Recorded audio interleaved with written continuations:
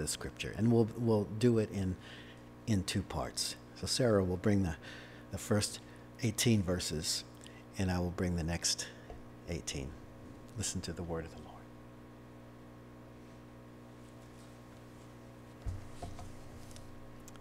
So I'm going to read John 20, 1 to 18. Now, on the first day of the week, Mary Magdalene came to the tomb early, while it was still dark, and saw that the stone had been taken away from the tomb. So she ran and went to Simon Peter and the other disciple, the one whom Jesus loved, and said to them, "They have taken the Lord out of the tomb, and we do not know where they have laid him." So Peter went out with the other disciple, and they were going towards the tomb. Both of them were running together. But the other disciple outran Peter and reached the tomb first. And stooping in to look, he saw the linen cloths lying there, but he did not go in. Then Simon Peter came, following him, and went into the tomb. He saw the linen cloths lying there, and the face cloth which had been on Jesus' head, not lying with the linen cloths, but folded up in a place by itself. Then the other disciple, who had reached the tomb first, also went in, and he saw and believed. For as yet they did not understand the scripture, that he must rise from the dead. Then the disciples went back to their homes. But Mary stood weeping outside the tomb, and as she wept, she stooped to look into the tomb, and she saw two angels in white, sitting where the body of Jesus had lain, one at the head and one at the feet. They said to her, "Woman, why are you weeping?"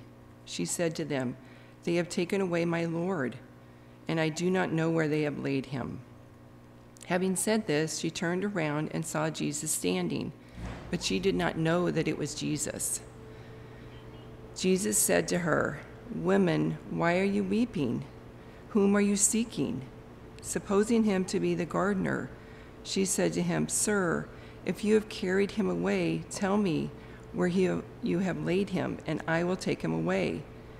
And Jesus said to her, "Mary." She turned and said to him in Aramaic, "Rabboni," which means teacher. Like Roger said, can you imagine? Jesus said to her, "Do not cling to me, for I have not yet ascended to the Father. But go to my brothers and say to them, I am ascending to my Father and your Father, to my God and your God." Mary Magdalene went and announced to the disciples, "I have seen the Lord," and that he had said these things to her. I'll continue with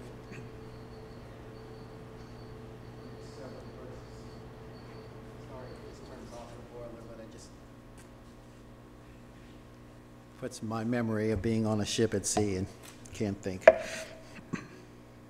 So just to come up for a breath, that it's early in the morning, and John, his focus is on the lady that had demons in her. And she gets up early in the morning and encounters Christ. But there's another thing that happens at the end of the day. And so I read now 19 following.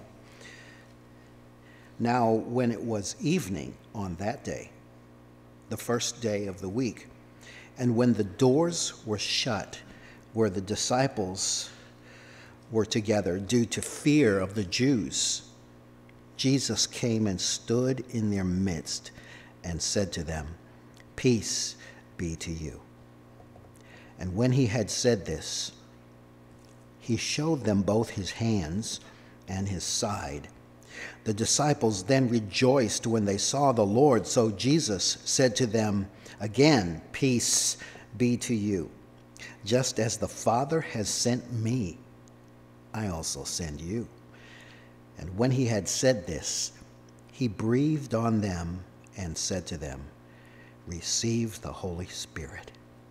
If you forgive the sins of any, their sins have been forgiven them. If you retain the sins of any, they have been retained." But Thomas, one of the 12, who was called Didymus, was not with them when Jesus came. So the other disciples were saying to him, "We have seen the Lord." But he said to them, "Unless I see his hands and the imprint of the nails, and put my finger into the place of the nails, and put my hand into his side, I will not believe." 8 days later, his disciples were again inside, and Thomas was with them. Jesus came, the doors having been shut, and stood in their midst and said, "Peace be to you." And then he said to Thomas, "Place your finger here. See my hands, and take your hand and put it into my side, and do not continue in disbelief, but be a believer." And Thomas answered and said to him, "My Lord and my God." And Jesus said to him, "Because you have seen me, have you now believed? Blessed are they who did not see and yet believed." So then many other signs Jesus also performed in the presence of the disciples, which are not written in this book, but these have been written, so that you may believe that Jesus is the Christ, the Son of God, and that by believing you may have life in his name. Now just close your eyes for a moment. Heavenly Father, we commemorate the death and resurrection of Jesus, though remembering this every time we assemble. We thank you for the cleansing of our hearts, the renewing of our spirits. We thank you for power to work the works of righteousness. We thank you for the Spirit of the Lord in us. We thank you for the scriptures of God that give us counsel and cannot be refuted. We ask you to open our hearts that we may believe further and follow you more firmly. We ask you to do more above, beyond what we're imagining. Oh God, break through the husk of our hearts and circumcise us yet even more, that we might be sensitive, pliable, flexible, merciful, humble, soft, and yet crushing the feet of Satan under our feet. We love you forever. In Jesus' name, amen. Okay. So we're coming out of 40 days that we marked on our particular Summit Harvest calendar to challenge us on Romans 6 truths, which in essence, Paul the Apostle, through the Spirit, is saying, put down your sin. Put it down. Put it down. And to that end, as much as you could, I've asked you to do 3 things in 40 days. To think about yourself. Not in a selfish way, not in a narcissistic way, not in a self-aggrandizing way, but to ask the questions. Why am I doing what I'm doing? Why am I the way I am? How is it that I'm like this when I believe that? And to have those kinds of thoughts through 40 days. And then to take your prayers and to be praying in the car, on the way, at the sink, picking up the kids, asking God to break through to my life. And then to accentuate those prayers by a period of fasting. So I've asked you to do that. I think you probably have. But I'm under no delusion that you've got, aha, I'm better now. I'm just hoping that there was something in the order of enough wind in your sails to think, I probably ought to do this more. I probably ought to do this more frequently, more routinely in my life. And so I'm urging us to think about the past 40 days and go, is it not right that I should be thinking about my soul? Praying more. As the men have talked about prayer now for like months. We get together, we just talk about prayer. It's amazing. And then I don't know, I would be very interested for you to talk to me and to each other about what insights or what did you learn, what did you perceive when you were fasting? What happened? Because there's so little talk in our church culture about fasting. And I think I asked us to all just take little tiny baby steps. But I think baby steps ought to turn into something a little more substantive. And I'm curious, what did you learn in the baby steps? What did you feel in the baby steps? And so I'm encouraging us to move forward. Now, I would be remiss on this day if I didn't rehearse Basic Christianity 101. I hope you're not bored, but I fear this every time I stand up in front of people, that what I would say would have no substantive feel in your heart, and I'm required by Christ to tell you what you already know. And so I'm thinking about on this day when Jesus had died and he rose out of the grave, and then he will, not on this day, 40 days hence, will ascend to heaven, which the scripture says, and he was exalted by God because of the resurrection, and then the exaltation was shown the way he was lifted up to heaven and came to his Father. I'm rehearsing now what is true because of that. And you know the truths, but I just feel bound to have to at least list some. And so here are Basic Christianity 101 truths about what happens because Jesus died, rose, and ascended to heaven. What is true because you believed on him? So the number one thing, and you got this, the number one thing is you are, watch me, you are forgiven of your sins. You are forgiven of all your sins. Sometimes my brain has been stuck with, I'm sure that Jesus forgave me up to the point that I believed in him, and all those sins up until that point he forgave. But after that, I'm kind of on my own and have to constantly confess my sins in order to get the forgiveness. That's not exactly right. He has forgiven you of all your sins. In fact, all my sins were all future sins when Jesus died. And so the sins that I'll commit in the future, I don't know. But Jesus has them.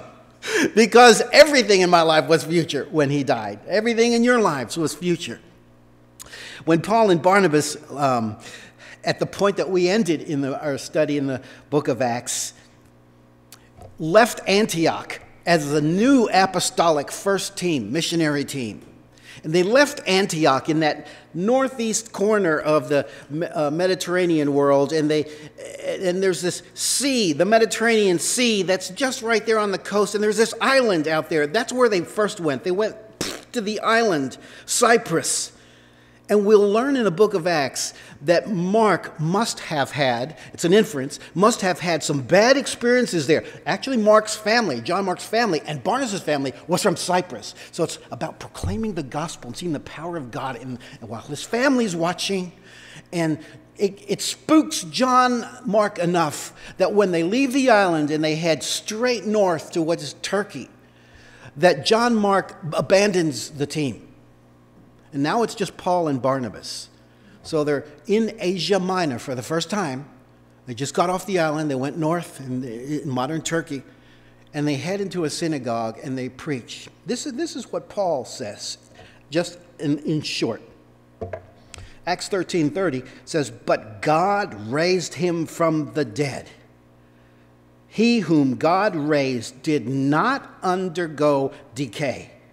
Therefore, let it be known to you, brethren, that through him forgiveness of sins is proclaimed to you." So the Gentiles are getting this now for the first time. Where does he go? First thing, you are forgiven of all your sins. The Apostle John will write, "I'm writing to you, little children, because your sins are forgiven you for his name's sake." Paul will write in Colossians, Jesus delivered us from the domain of darkness and transferred us to the kingdom of his beloved Son, in whom we have redemption, comma, the forgiveness of your sins. I was thinking of this passage when Mark Snyder came up for communion meditation last week, and he was telling us about the power of the forgiveness of God, and I remembered this verse. And when you were dead in your transgressions and the uncircumcision of your flesh, Jesus made you alive together with him, and having forgiven us all our transgressions, that word all is in there in Colossians, having canceled out the certificate of debt consisting of decrees against us, and which was very hostile to us, he has taken it out of the way, having nailed it to the cross. So what Paul is doing is he's not just saying, you have forgiveness of your sins, like God saying, okay, it's okay now. He's pressing it further. He's saying, you're forgiven of all your transgressions. You're canceled out. The certificate of debt is canceled out. He has taken it out of the way. And he's nailed it to the cross. So he's using pictures to tell you it's not just, I forgive you, it's okay. It's saying, and he used the word up here. He said there was this and he used the word remittance. Like I'm expunging this from your life. And he's taking it out of the way. Have you been forgiven of your sins? And if you believed on Christ, the answer is yes. I knew when I came to Christ, I did not come to Christ aware of my sinfulness in my life. I came to Christ for the sin that I had just committed. The first time in my life, I cursed. Can you believe that? At 18, hadn't cursed till then. And then in one moment of fed-upness, I just blasphemed God with every word I'd heard in the military environment. And then I was sorry. And I made a deal with God, and I said, if you show me the way of peace, I swear to you, I swear to God, I'll follow you with everything I got. But you won't, because you don't care. I've said this before to you. And I was forgiven of my sins when I wasn't thinking about my sins except one sin. But I knew I was forgiven of all my sins because I had this strong sense of acceptance. God came to me. God's treating me like a friend. That's what happens when you're forgiven of your sins. It's like this weight comes off you, and you're like, I'm different. And that's just the sense of being forgiven of your sins. That's not describing anything else. But when Jesus came and rose from the grave, you're forgiven of your sins. That's number one. And number two is your status, meanwhile, changes. John writes this epistle saying that you might believe that Jesus is the Son of God. I don't know if you've thought about this, but your status changes and he calls you a son of God. What? Not in the same sense as Jesus, but he uses the same term. Like you and Jesus are brothers. Your status is a child of God, or you're literally sons of God. That's like, wow. That ought to hit you, but you've heard it so often it doesn't hit you anymore. I'm not sure how to press this point because I'm probably about to say something off. Sometimes I think that there may be a difference between being regenerated in your heart or born again and being an authentic son of God. I have to think about this because my brain says I think they're not quite the same. Here's what the scripture says. So first of all, you know this verse. Behold, what manner of love the Father has given unto us that we should be called the sons of God. Beloved, now we are the sons of God, says John. The apostle says that in his epistle. In his gospel, he says, but to all who received him, who believed in his name, he gave the power to become children of God. I just watch those words and I go, well, what am I now? And so that word power is in the ESV and the New American as he gave the right to become children of God. That word can mean authority to become, privilege to become, charge to become, domain to become, dominion to become. He gave you the oomph to become a children of God. And then Paul writes, for all who are led by the Spirit are sons of God. I go, well, in one sense, the Spirit is leading all his people. So we're children of God. In another sense, I recognize that many times I don't follow the leading of the Spirit. And so I have to think about all who are led by the Spirit are sons of God. I'm just dropping that in your lap. That Jesus changed your status, calls you a son of God, and sometimes it seems like it's conditional. Surely he has changed your status, but are you being led by the Spirit as a believer? And thirdly, that this is the other thing provided by the death of Christ and the resurrection and ascension of Christ, because Jesus has taught the disciples, when I go away, when I'm not here anymore, I will send you another helper.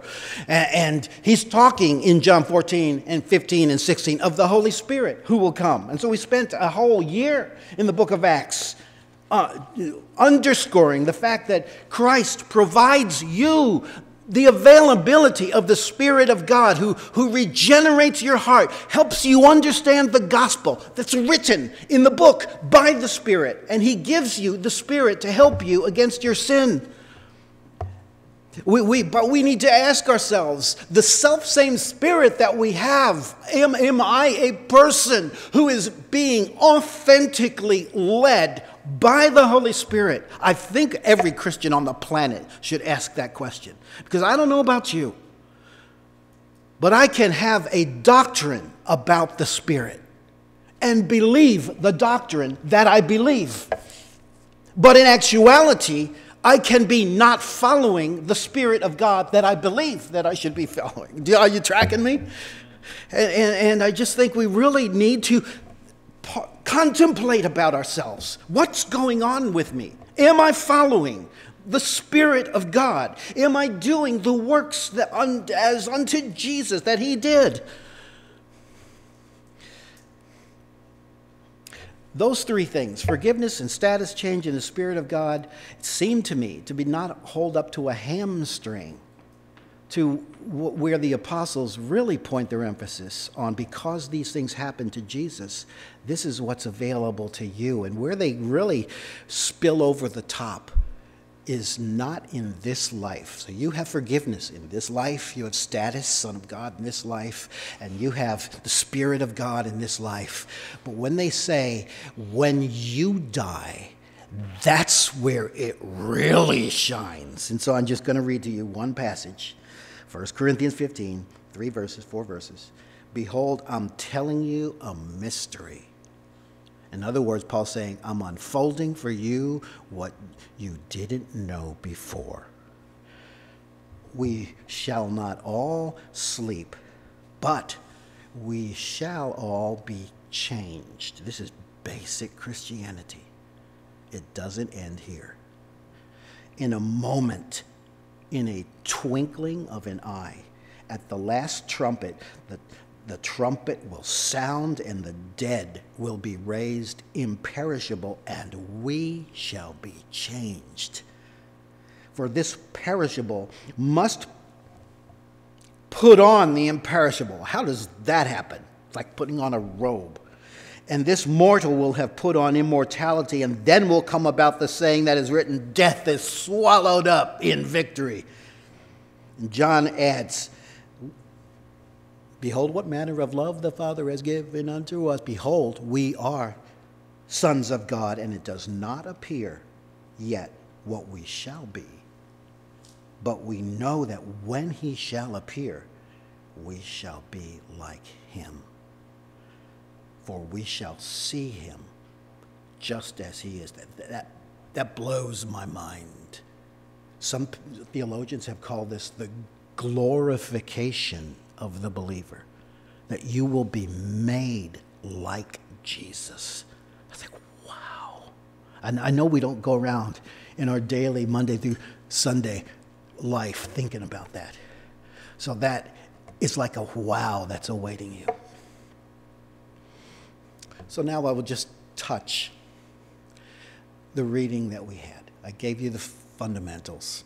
Here's what all just I want to think about. I'm not going to expound 31 verses. I'm just going to give you the two pictures. So that when Jesus rose from the dead, I can't help but think the Garden of Eden, honestly, because there's a man, there's a woman. Later on, there's a man. And so we have the case of a woman, Mary Magdalene, and the case of the man, Thomas. John, under the inspiration of the Spirit, focuses on this. And so think about this, that Mary, says the Scripture, says Mark and Luke, that she was there at the cross, watching Jesus die. I found this very interesting verse that I don't think I've ever paid much attention to it at the death of Jesus. And it's in Luke 23, 47 and 8. But when the centurion saw what had taken place, he praised God, saying, certainly this man was innocent. And then it says, and all the crowds that had assembled at this spectacle, when they saw what had taken place, returned home beating their breasts. I've never meditated on that before. It's like he's telling you that everybody saw what had happened, and though they were mocking him, saying, crucify him, though they were moving in with the crowd, there was some kind of change, and they all went home going, this should not have happened like this. And Mary was there. Now, I don't know, but I'm thinking she was there when they took Jesus' body off the cross. Now, you've seen this dramatized, so it's easy there. It's like, boop, and they fall into his hands. How do you take the nails out of his feet and his hands?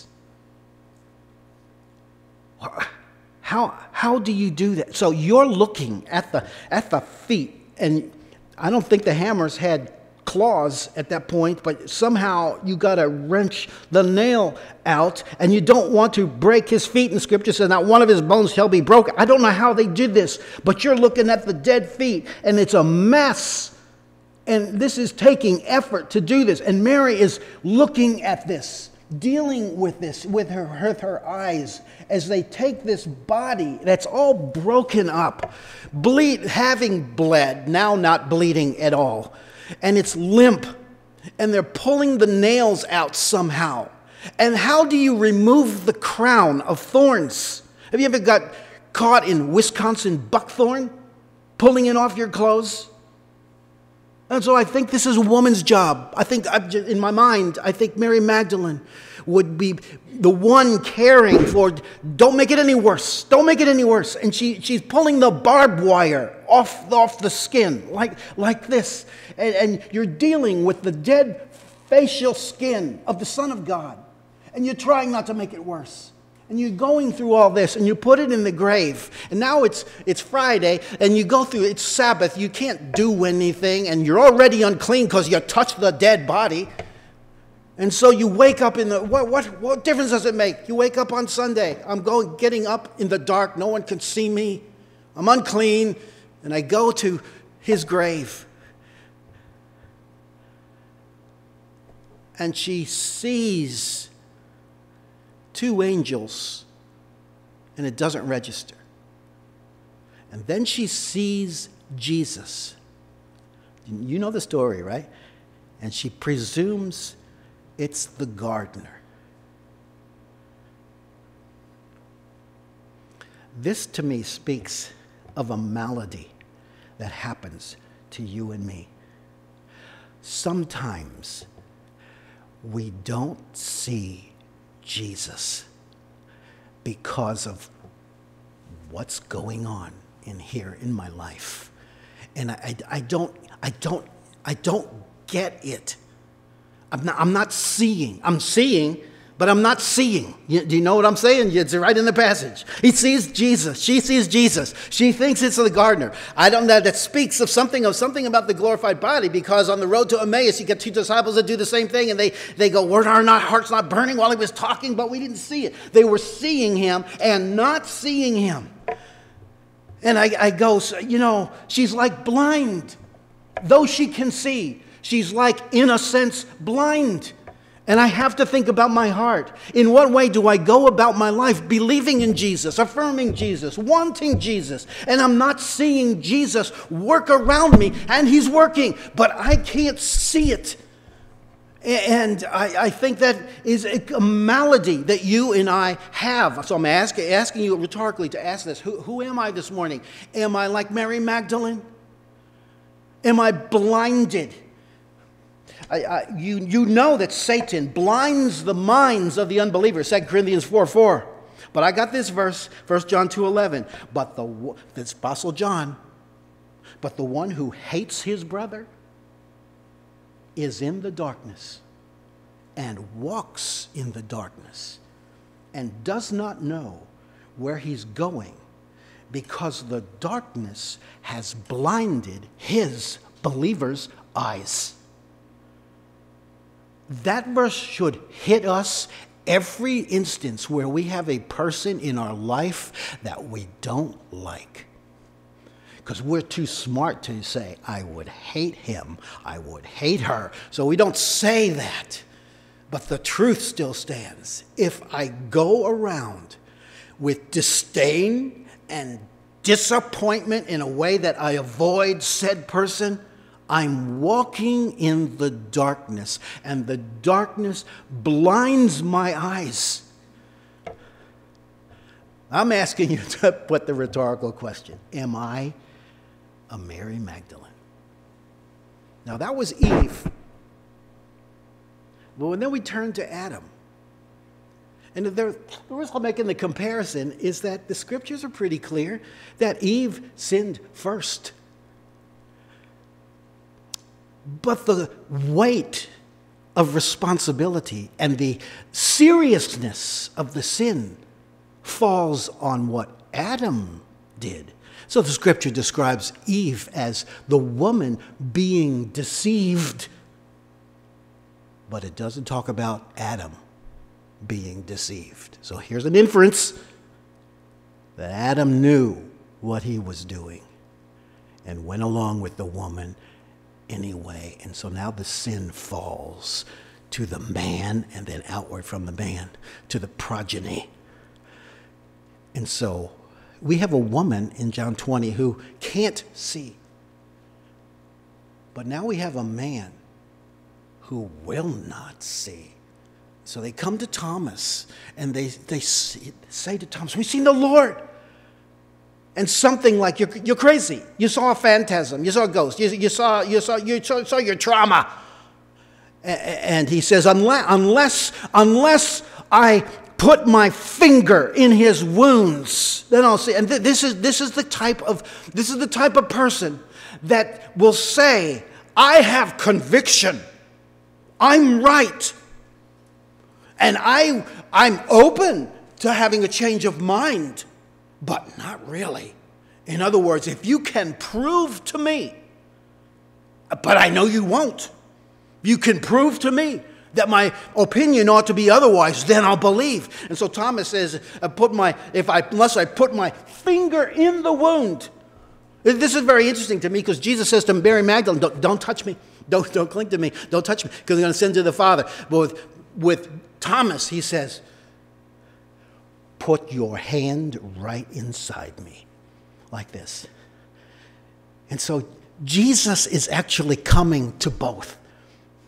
He lets Mary see. Rabboni, she says. Oh, I see. And Jesus allows her to see, or God or the Spirit allows her to see. And with Thomas, he's working with him to believe.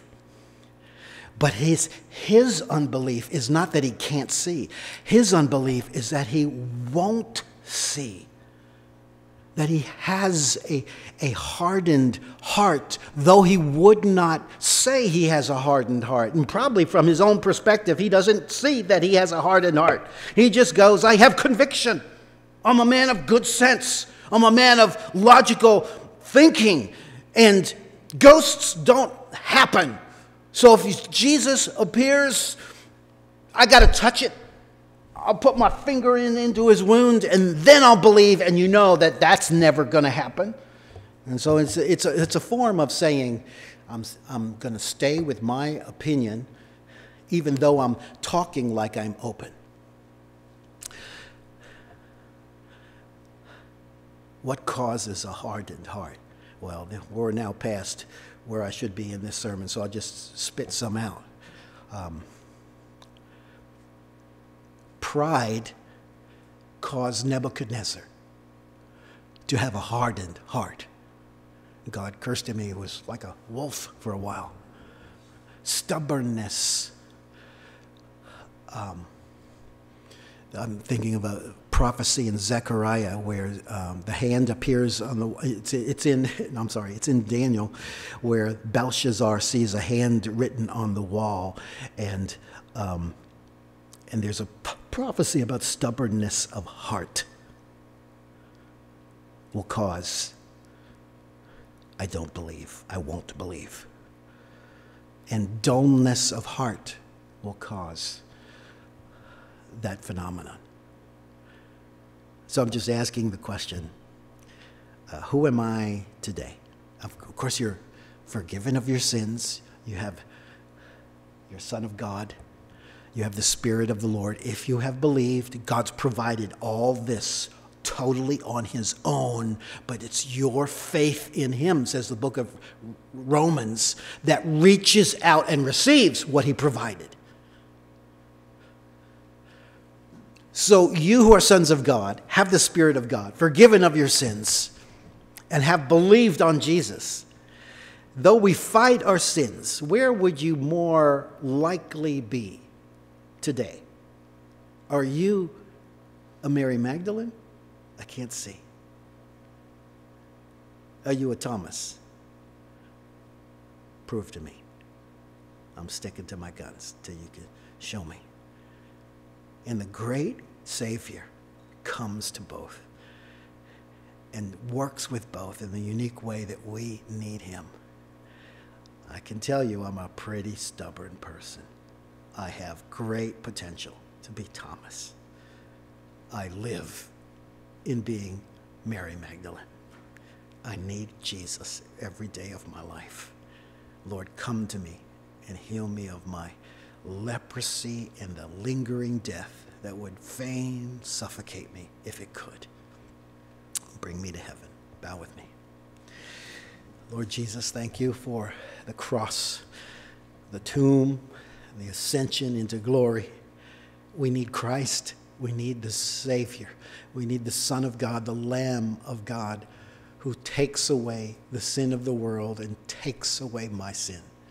Oh, Lord Jesus, help us to be strong in faith, to be wild in love. Help us to be patient in the face of so much resistance and antagonism. Help us to be like Jesus. Lord, I live that your glory would rest on this people, in their lives, in their family structures, in their homes, and in their progeny. Oh, Jesus, revive our hearts and make us better than we ever have been with our Savior. In Jesus' name, amen.